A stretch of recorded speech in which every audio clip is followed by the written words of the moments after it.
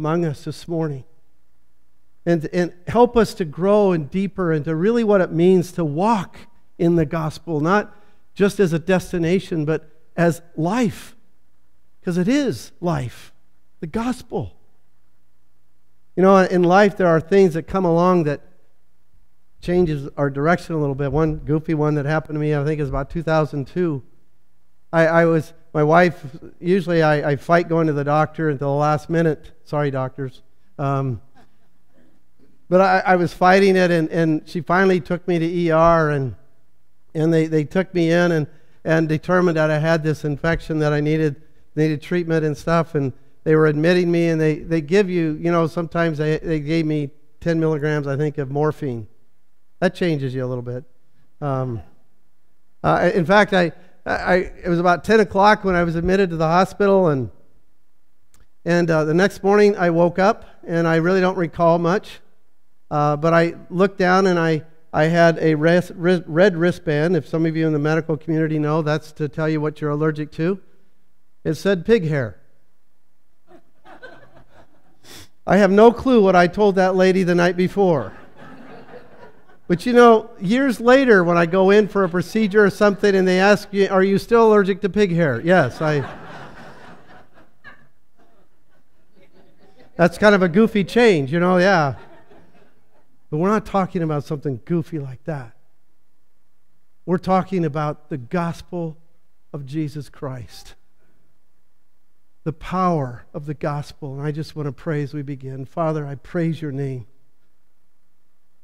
Lord, as we sang through this morning, Psalm 25, that David, crying out with anticipation of the Messiah coming. Lord, I thank you for that psalm and that picture that we cry out to you and know that you have satisfied that cry with the gospel, that you have radically changed us from the inside out. There's nothing like it in the world. There's only one gospel. Lord, I pray this morning that we understand more through your word of what it means to walk in this incredible love that radically changes us from the inside out, that shows us a path of how we're to live day by day. Oh Lord, I pray that it be true here, that we come to know your gospel in a deeper and a richer way every day we have. Lord, I thank you for those who have been walking in the gospel in the rich way that you've been pouring out through them. There are so many here, and blessings that have been poured out through those saints here who've been walking in the gospel. And Lord, I pray if there are any in this room that do not know your gospel, may it be now. May your Spirit move in such a way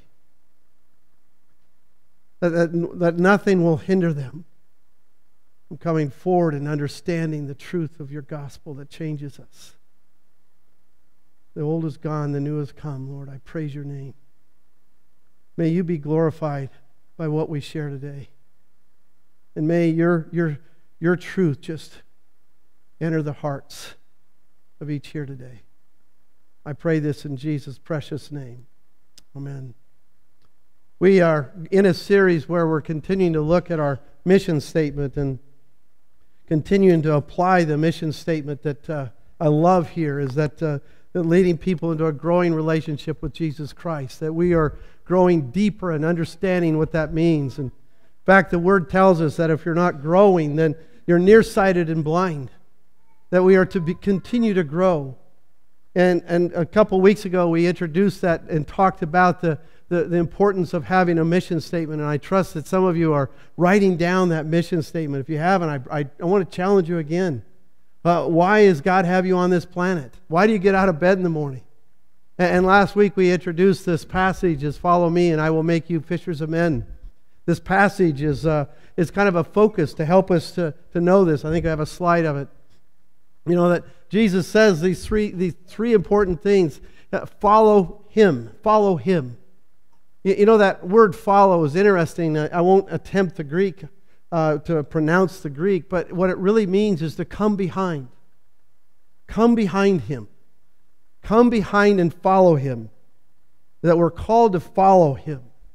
and that He will radically transform us from the inside out as we follow Him, as we come behind Him, and that we will become fishers of men.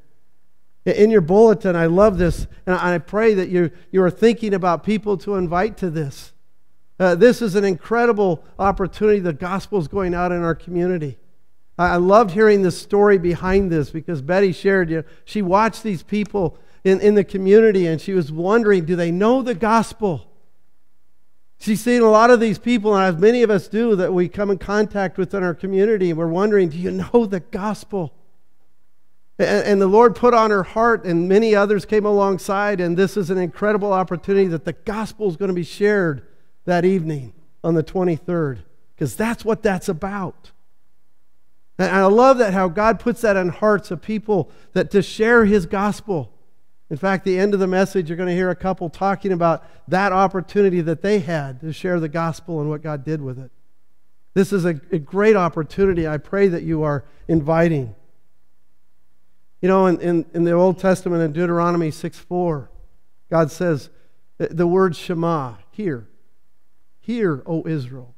That word in the Hebrew is Shema. And it means to take intellectually the truth of God, surrendering it to our heart, and praying that He will give you the strength to live it out. It's a big word for hear, isn't it? Most of us, we think about hearing, just hearing it auditorily. But what the Shema really is about is taking in the truth, surrendering it to my heart, that I can now live this out. And that's really what that picture is about. Follow me, and I will make you fishers of men. We're on a journey now in this process of looking at our core values. We understand our mission statement. And that passage is really just about helping us to keep a firm focus on what our mission is here, that God has given us.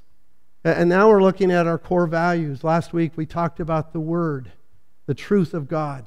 Sanctify them, for this is the truth. The Word is the truth. And we talked about that as a core value. Probably many of you thought, well, these core values are so obvious. They are. You know, in some ways it's kind of like when you go to a wedding, right? You go to a wedding, you know what you're going to hear, right? Hopefully you know what you're going to hear. You're going to hear vows, right? You know, why vows are so important is because they're hard to keep. Everybody knows what those vows are really about, but the vows are public because they're hard. In a similar way, the core values are obvious. Yeah, the Word, and today the gospel. They guide us in how we are to live out what God has called us to. Like the Word, sanctify them in the truth. And today we're looking at the gospel. The love of Jesus Christ poured out to us. How can we do anything other but obey Him and live our lives for Him? As you heard Dan read from that passage in 2 Corinthians. This is the picture of the core value today. And the other two, in fact, I think I have a slide on this too. The four core values is the Word, the gospel, community, and mission. In the coming couple weeks, we'll be looking at community. And we had an awesome short meeting this morning with the small group leaders. I'm so excited what God is going to do through people that are leading small groups and how God is going to work in that picture. And then mission, and we'll talk about that in a couple of weeks. But like I said, core values are obvious, but they're guide us into how we are to live our lives and dictating that to us. The gospel is central now as we move into the gospel. It is central to every aspect of our lives in our church. It is central. You know, I wonder this question, how many of you could say this, is that, you know, if a stranger, were to come to your house and spend 24 hours with you, would they see the gospel? Would they see the gospel in your life? Would they know it? That's kind of an unnerving question, isn't it? You know how when we invite people over, we're going, well, let's clean this up and do this. And, you know, in our house, sometimes it's stuff things in the closet. Then you forget about it and open the closet and it all falls on you. And then you realize what you've done. But really, I want you to ponder that question for a minute.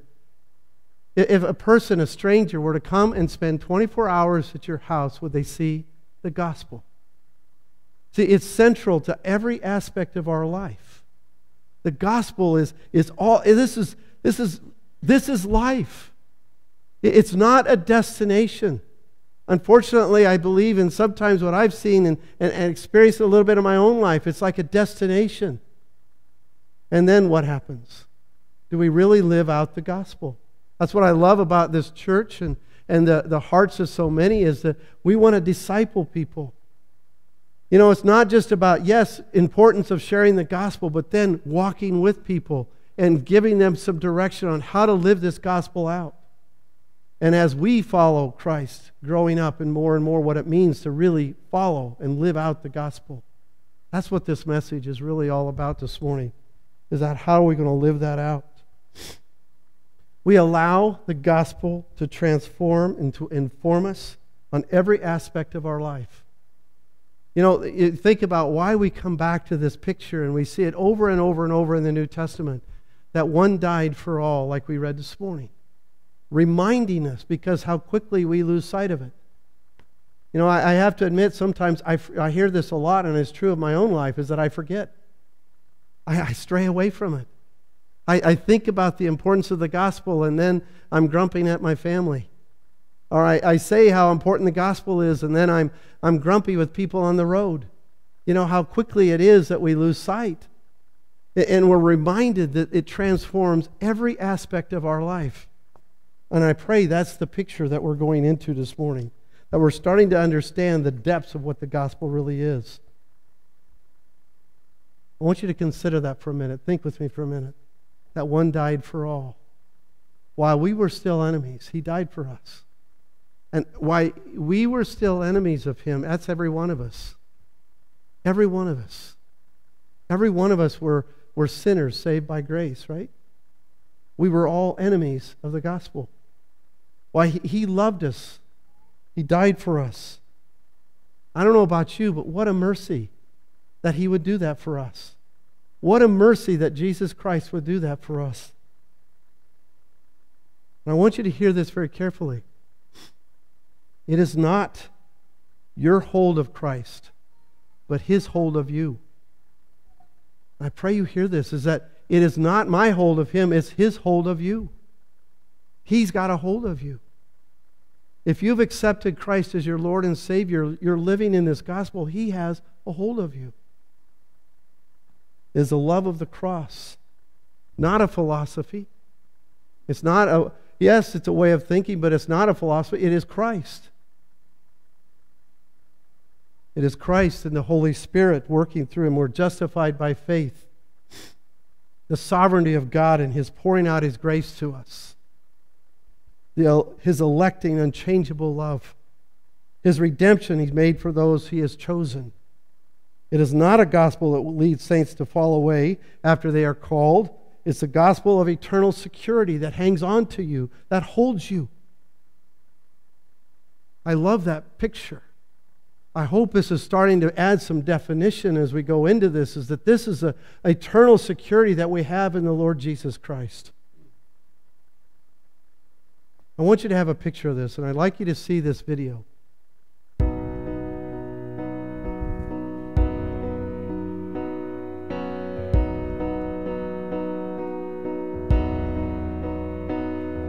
Seems like all I could see was the struggle, haunted by ghosts that lived in my past, bound up in shackles of all my failures, wondering how long is this gonna last. Then you look at this prisoner and say to me, son, stop fighting a fight it's already been won. And I am redeemed. You set me free. So I'll shake off these heavy chains and wipe away every stain. That I'm not who I used redeemed. I'm redeemed. All my life I have been called unworthy, named by the voice of my shame and regret. But when I heard you whisper, child, lift up your head, I remember, oh God, you're not done with me yet. And I am redeemed. You set me free. So I'll shake off these heavy chains and wipe away every stain. Now I'm not who I used to be. Oh God, I'm not who I used to be. Jesus, I'm not who I used to be. 'Cause I am redeemed.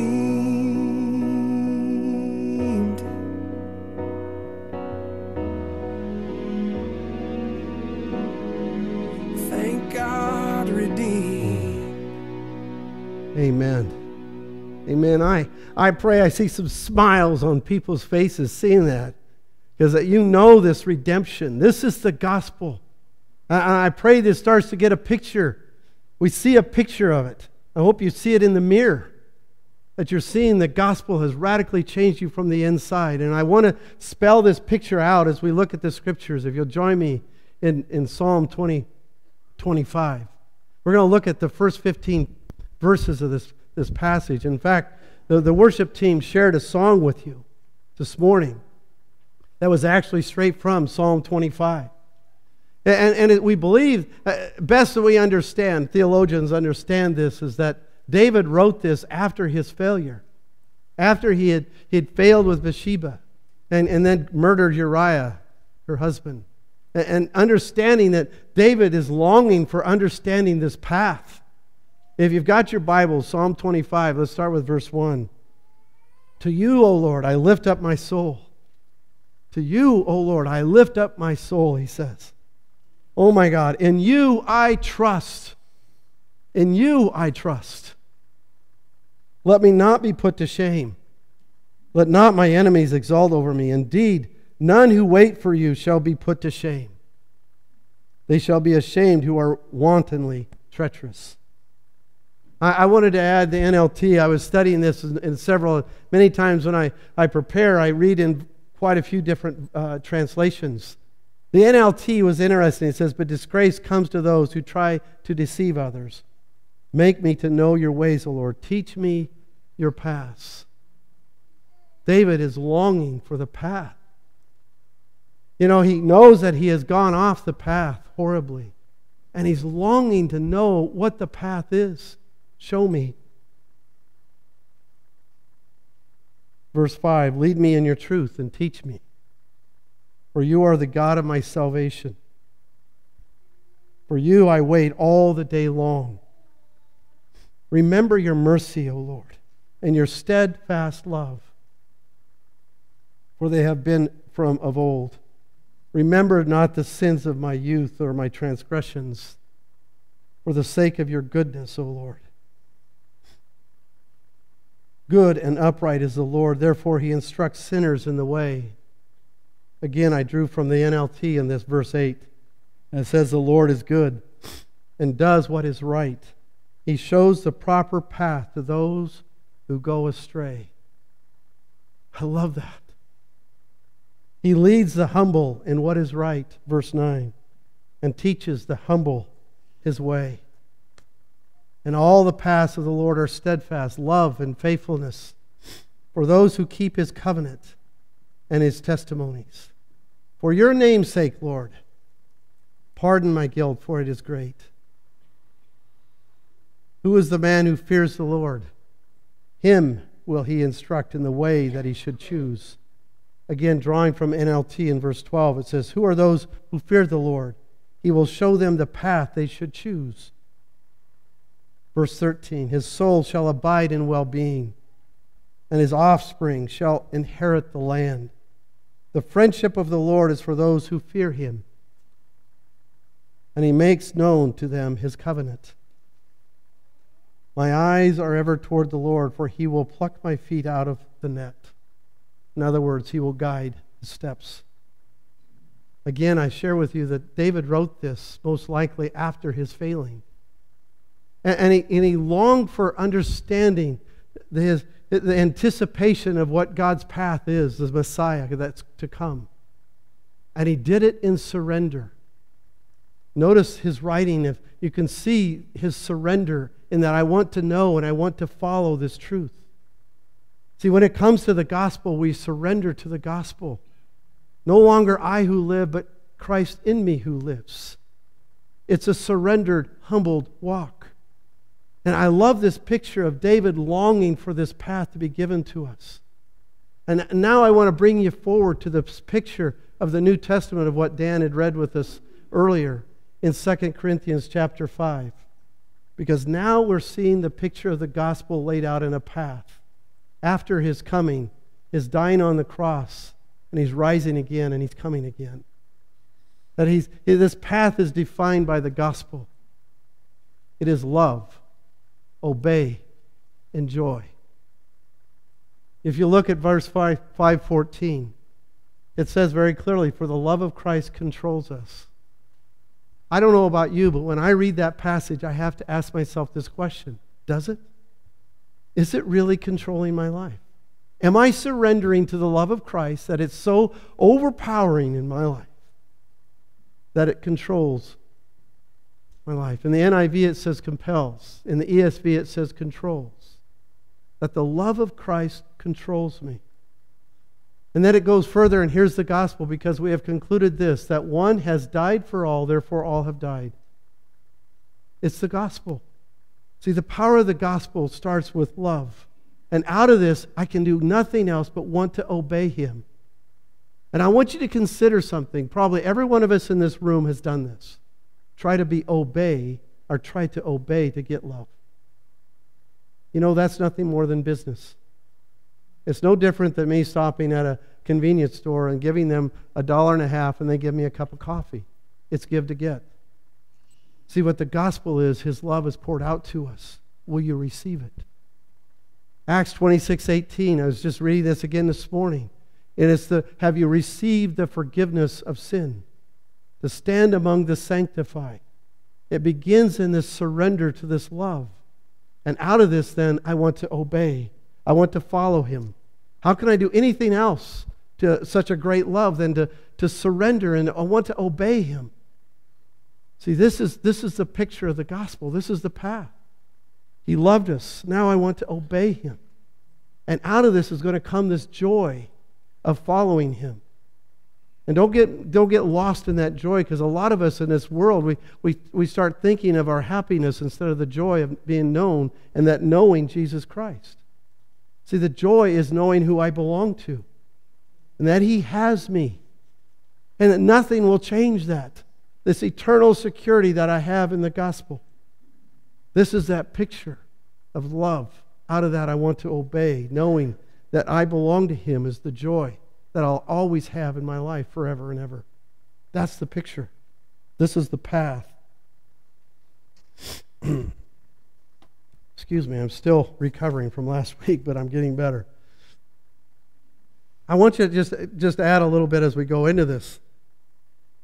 It is defined by this, and I want to draw you a picture of this as we look at this and really start to understand this. In your bulletin, I think you have a little path.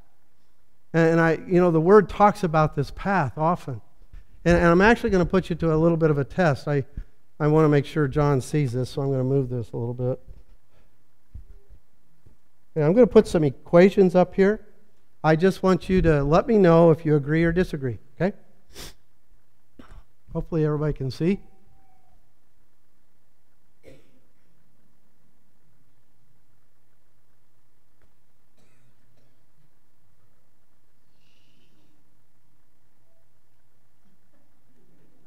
What? Something wrong with that? Yeah? Do you remember the instructions?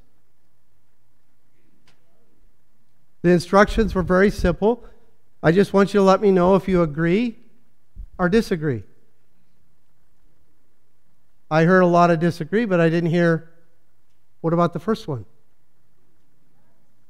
Now you're telling me that it was okay, right? This is a little bit of a trick, but I want you to think about this for a second. About really, what does this mean to live out and live on this path of the gospel? You know, a lot of times we're really quick to point out when we see something wrong, but not so quick to see when things are right. Not so quick to go, hey, this was, let me kind of give you a picture of this path. When I was about 12 years old, my father came to me and said, Tim, I want you to start taking care of the feeder pigs. Next day at school, everybody knew I'd been taking care of feeder pigs. Yeah, I'm sure some of you know about this, right? And what I would do was I'd faithfully go out there every day, and on the path that my father laid out for me, I would feed those feeder pigs. When I came in at night, what do you think I heard? Nothing. He knew I did. Not a word. One afternoon, we had an 1897 built barn with a haymow. And some of you know, we put up a basketball hoop up there. It was really good until you took a jump shot over one of those hay holes. Then you'd find the bottom real fast. And I was locked in a game with my friends, or some of my neighbor friends that came over, and we were playing the World Championship. I couldn't quit. So I was off the path, right? I was off the path. What do you think I heard that night when I came in? Yeah, probably some of you might have been there before. Swedish words I care never to hear again. Did my dad do that to mess me up? No, he didn't. But one of the things that happens so many of us is that we get locked in this criticalness. And we think our job is to point out everything that's wrong. In fact, some of us may even parent that way. I know I fall into that. My children have come to me and says, Tim, or Dad, you are so negative because all you do is point out what's wrong. I never know what's right. See, the gospel is about how do I live on this path? And how do I love when people go off? How do I stay on this path even when I know people around me are going off? Sean Hempstetter, many years ago, about 35 years ago actually, started this study, and it's been repeated in other universities. And it's this, as simple as this. He wanted to know by the time a person is 18, male or female, they have actually heard 148,000 negative messages compared to 3,000 on-the-path messages. That's a ratio of 1 to 49. I don't know about you, but that's a little alarming. And I think Sherry and I would probably be the first to tell you that, yeah, we fell into that sometimes. And it's easy to fall into that. Here is this gospel, this mercy that's been poured out to us. How am I living in this gospel? How am I living in that, even though there may be people around me who go off? What did David ask for? Your mercy. And how do you help me come back to this? And I want us to think about, what does this really mean to live out the gospel? That when I am with people, when they go off, how do I love them back? Let me tell you of a couple of stories. And look into your Bibles in 2 Corinthians chapter 5, 15 and 16. See, the living out the gospel requires a complete change of perspective. A complete change of perspective. In this passage it says, from now on, therefore, we regard no one according to the flesh. Even though we once regarded Christ according to the flesh, we regard him thus no longer. We don't see people the same. We see people in terms of how we start to see people the way Jesus sees them. Hurt, lost. An old friend of mine from another church told me this. He said, when he came to understanding the gospel and living out the gospel, he said it this way at church. He said you could see people coming in. If you could see their spiritual wounds manifest in a physical way, they would be in crutches and they would be in bandages up to their neck. And he said it radically transformed his perspective of how he started to see people. He started to see them the way Jesus sees them, from his eyes. Just started. See, that's what it means to live in the gospel, that I start to see people. Let me give you a couple of examples. Years ago, there was a guy a father, he had a 15-year-old, and he caught him in some pornography. Horrible thing. And he came at him, in other words, he went off the path, right? And his father would tell you today, if he was here, he said, I made the biggest mistake in my parenting. I went off with him. And he came after his son. He says, how dare you? What's wrong with you? Can't believe you would do this. How many times have you heard Pastor Mike or whoever talking about, the importance of living out the love of Christ, and then you do this? What do you think their relationship was like? It was horrible. In fact, this dad called me about 7 years after the event, and he says, would you pray for me that I can get back on the path and that my son will come back and visit me? Because he's really not talking to me anymore. He missed it, didn't he? Probably every one of us have had an experience, something similar, how easy it is to go off the path when someone goes off. See, what the gospel calls us to is that we have a different perspective, that we walk this path. Let me tell you another story of a dad with a son. He caught his son, and actually his son came and confessed to him and said, Dad, I've been in pornography. And this is a beautiful picture of walking out and living out the gospel, because you know what the dad did? He hugged him. He said, I'm so thankful you told me. And then he says, I only have one question for you. He asked him, Acts 26:18.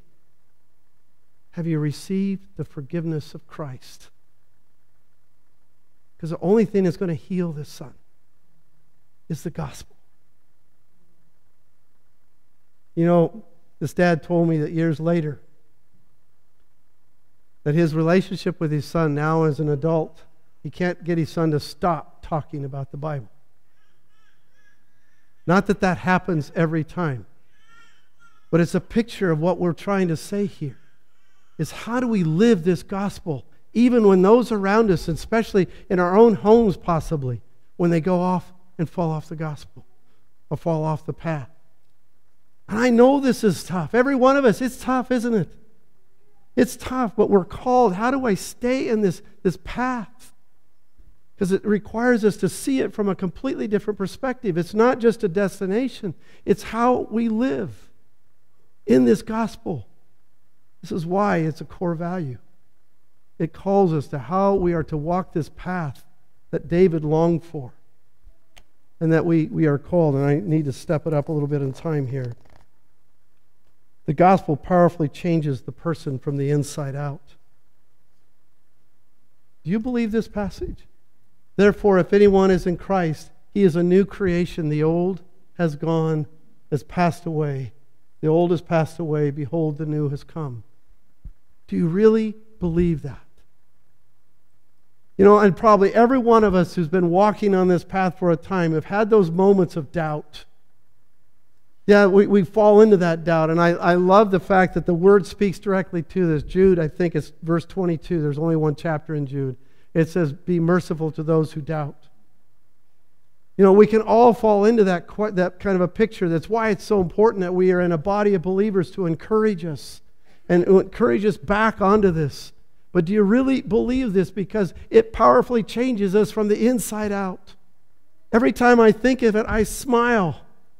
Because it's changed me eternally, forever. And nothing will take that away. And I pray that you hear that this is what the gospel is and the power of the gospel. One last point before I have this couple come up and share with you about a testimony. The gospel is the only thing that consumes the whole human being.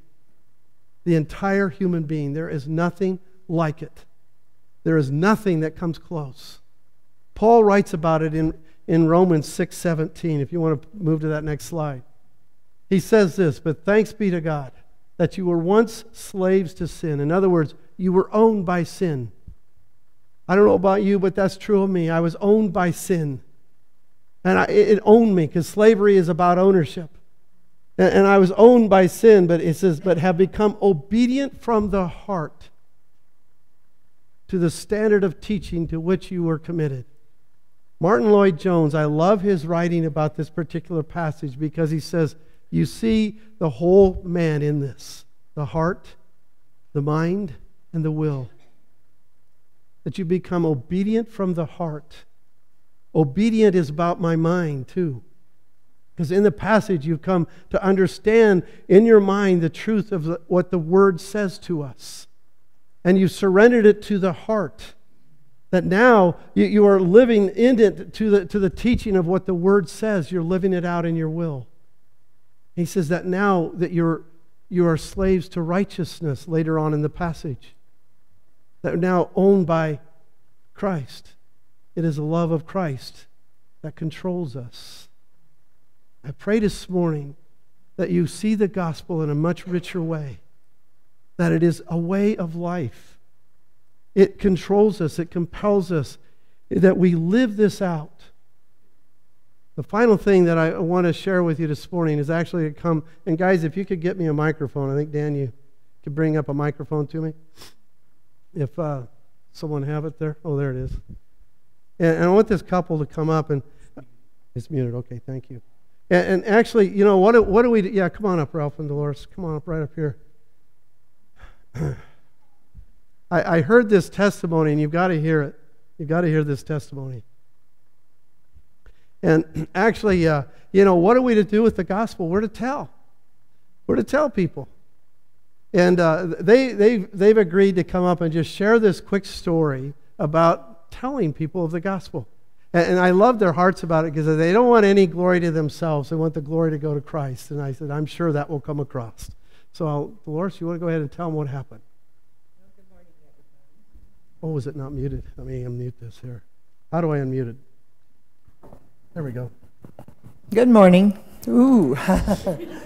About a month ago, Ralph and I went to Kearney. We go down there quite often with my sewing machines. Of course, I love eating at Hy-Vee. And so we were in Hy-Vee, and the eating place was full, except for one table with one young man at it. And so we asked him if we could sit with him, and he said, why, sure. So we sat down. And, of course, I asked him right away what his name was, if he lived in town. He answered all these questions, and Ralph asked him if he had seen snow before, and he said, yeah, he'd seen it in New York. And he said he'd never heard of Nebraska before. So I asked him, well, where are you from? And he said, Bogota. No, Columbia. And my brains are working. Where's Columbia? And then we talked to him about his family, and he said he's an only child, and his parents were police officers in Bogota. And so that led on more. We talked more about the college that he was going to, and he has 2 years left. And I said, what is the main religion in Bogota? And he says, Catholicism. And I said, oh, I used to be Catholic, but not anymore. And he takes his hands. It wasn't shaking like mine, but he took his hands, and he says, I got some questions. I have a Bible, but I don't read it. And I haven't gone to church in a long time. So what's going to happen to me in the life after? Where am I going to spend whatever? And he's going on looking for words.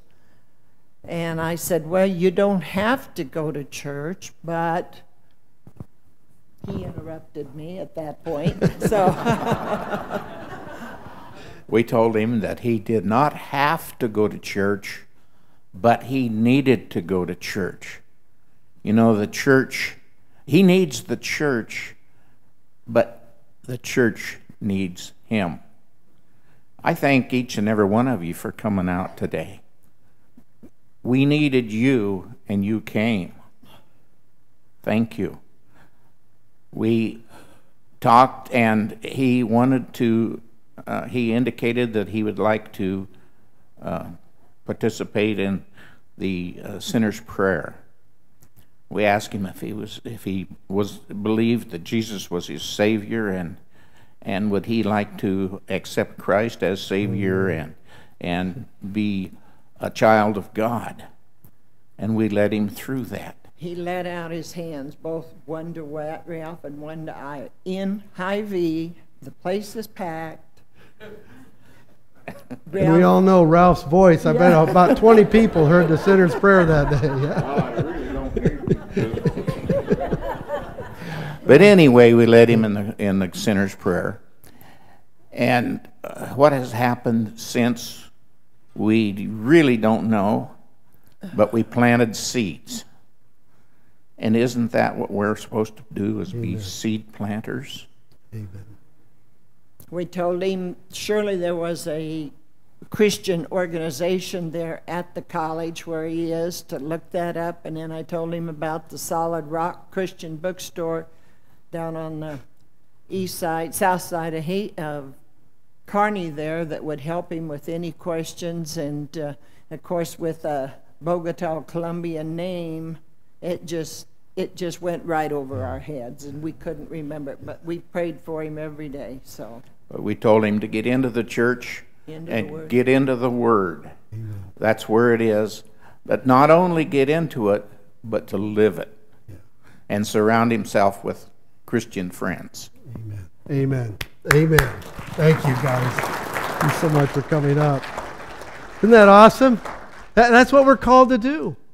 You know, and how many of us have walked away from a situation and go, oh, I wish I'd have shared. Pray right now that you have, pray for those opportunities. I love you sharing that testimony. And I pray, we need to pray for that young man. In fact, I'm going to pray to close here as the worship team comes up to close us. And I pray this morning that the gospel has become a little clearer, maybe. A little deeper in understanding it. It's not just a destination, it is a way of life.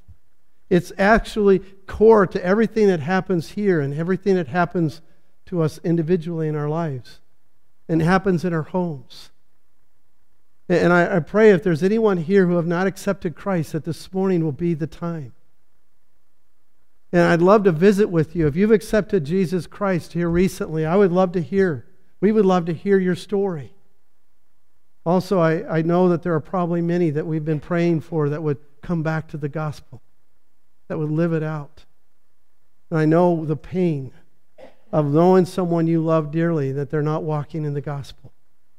I know there's lots of things to pray, and if you'd like, I'd love to pray with you today about those situations, whatever they may be. Please join me in prayer. Father, I thank you for the gospel. Lord, I thank you for the radical way that it changes us from the inside out. Lord, I thank you for the testimony today. Now, I pray for that young man. Lord, I thank you that he reached out his hands and he asked, I don't understand. And that you gave them words to share with him. Father, I pray that you bring him to others that believe, that will come alongside him. Lord, again, if there are any here that have not accepted you as Lord and Savior, may it be now. May you surrender. May you surrender it all to him and receive the forgiveness of sins, as the Word says. Lord, I know that there are many that those here that are praying for that will come to know you. Lord, I pray you give them courage and strength to stand firm and share. Live it out every day. Lord, we praise you. We love you, Lord. In Jesus I pray. Amen.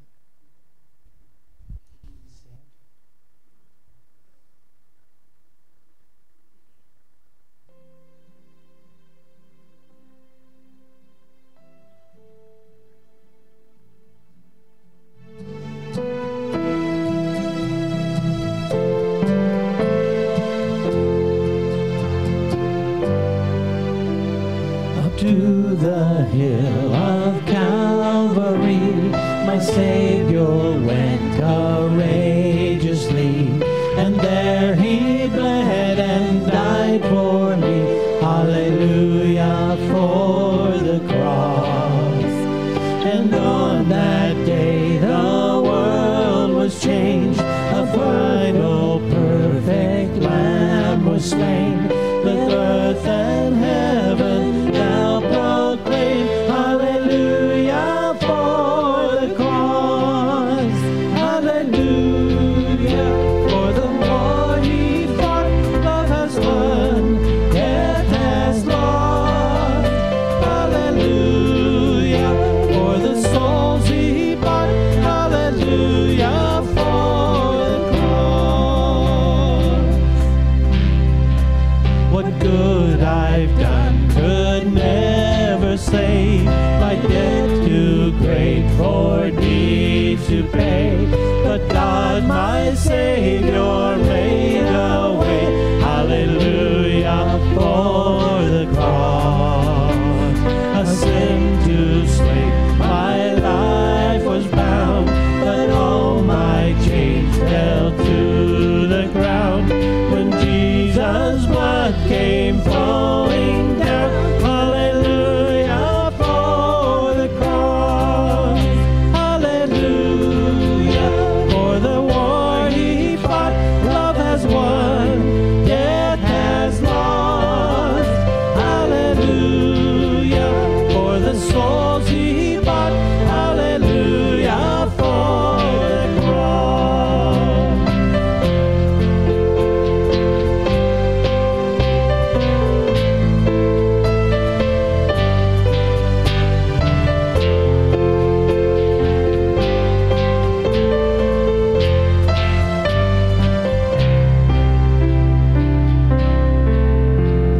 And when I breathe my final breath, I'll have no need to fear that rest. His hope will guide me unto death. Hallelujah for the cross. Hallelujah for the war he fought. Love has won, death has lost. Hallelujah for the souls he bought. Hallelujah for the cross. Hallelujah for the war he fought. Love has won, death has lost. Hallelujah for the souls he bought. Hallelujah for the cross. Hallelujah for the cross. Hallelujah for the cross. Lord, it is so very true that hallelujah for the cross. I mean, there was no other way that we could be saved, and you know that. But the shedding of Jesus' blood. Thank you, dear Lord Jesus, for your faithfulness and obedience to go to the cross. And not only that, Lord, but thank you that those who have gone before us have been faithful witnesses of this fact, and that's why we're here today. Somebody shared you with us. So now, Lord, as we go out into this world, may we have that same resolve to share you with others. In your name and in your power and in your strength and in your peace and in your love, we go. Amen.